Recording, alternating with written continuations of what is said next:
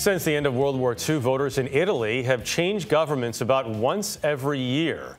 Tomorrow, they'll decide on a new leadership again in a parliamentary election that could result in a far-right candidate being elected prime minister. One big factor in the race, Italy's history.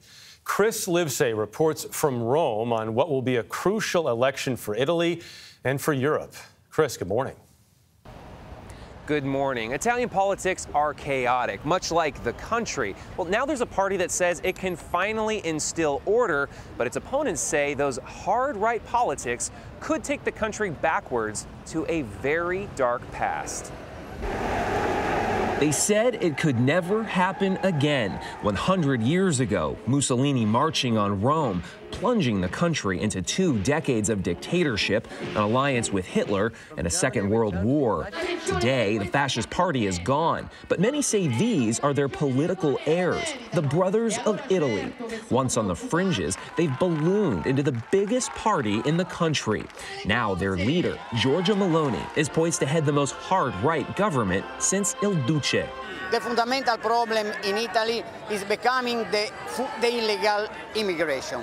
Too many immigrants. She wants, for example, to protect the traditional family, a family composed by a mom, a dad, and sons. Italy's conservative superstar remains fiercely opposed to adoptions and surrogacy for same-sex couples. Meloni has worked to soften her party's image in recent years, focusing on tax cuts, slashing the debt, and raising spending for low-income families. But the fiery 45-year-old hasn't dropped some of the hallmarks of Italian fascism.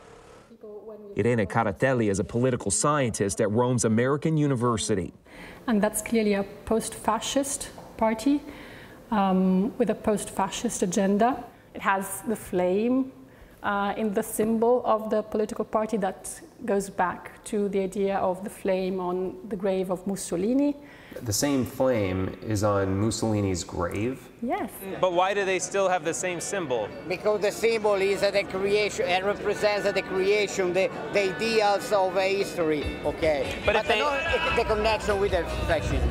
But if there was no connection with fascism, wouldn't they? No. But why wouldn't they change their symbol then? No. That's more than a red flag, says Edith Brooke, a renowned poet and Holocaust survivor.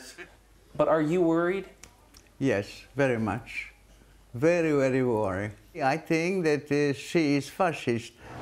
Now, this is the very balcony where Mussolini would make those fiery speeches. Those are images Giorgia Meloni say have nothing to do with her party today, but since she's never governed the country before, her opponents fear that history could be repeating itself. For CBS Saturday Morning, Chris Livesay, Rome.